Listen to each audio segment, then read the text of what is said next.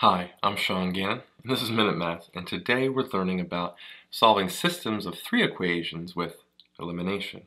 Minute Math, when you need help you use Minute Math. We're given this problem right here. X minus 6y plus 4z equals a negative 12. X plus y minus 4z equals 12. 2x plus 2y plus 5z equals negative 15. And we need to solve this system by elimination. Well, let's look at our first equation and our second equation. If I rewrite them here, we have x minus 6y plus 4z equals a negative 12. And then we have x plus y minus 4z equals a positive 12. If I subtract the two equations, so this whole second equation we're subtracting, we can eliminate the x variable. X minus 1x, right, is just 0. They cancel out. Negative 6 minus 1y is a negative 7y. 4z minus a negative 4z is like adding a 4z, so that's an 8z. And negative 12 minus 12 is a negative 24. All right. So we have one equation, we've eliminated a variable, we gotta do some more work. Let's go look at, well, this equation and this one here, the second and the third one. If I multiply this equation here by 2, the whole thing, we would have both of them have 2 x's there. So let's do that. So I multiply this whole thing by 2 here, and we're left with 2x plus a 2y minus an 8z equals a positive 24. Bring down the third equation here, just 2x plus 2y, plus 5z equals a negative 15. By adding the two equations together, or sorry, subtracting, don't add, we gotta subtract. Adding won't do anything. Gotta subtract them here.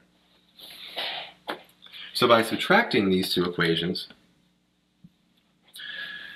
our x's are going to cancel. 2x minus 2x is 0x. But also look what happens with the y. 2y minus 2y also cancels. This is like a double impact great thing. Negative 8z minus 5z is a negative 13z. And then 24 minus a negative 15 is like adding a 15. It's 39. Divide both sides by negative 13, and z equals a negative 3. Great, we have one of our values. Well, look at this. Z is negative 3. If we plug it into this equation right here, for that z, we get y by itself. Or we can get y by itself. So let's do that.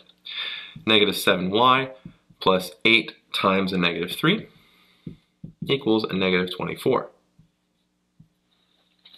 Let's keep going from here. Let's keep the negative 7y here. 8 times the negative 3 is a negative 24. Equals a negative 24. Add 24 to both sides, and that's, well, 0. Negative 7y equals 0. Divide both sides by negative 7, and y equals 0. So now we have z equals negative 3, y equals 0. Let's go solve for x. Well, we pick one of our equations that we think is maybe easiest, and substitute z and y in for, or the values, in for their variables. And I picked the second equation. So we have x.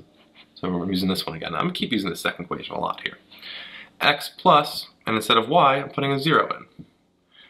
Minus, for z, instead of z, put a negative 3 in. And that's equal to a positive 12.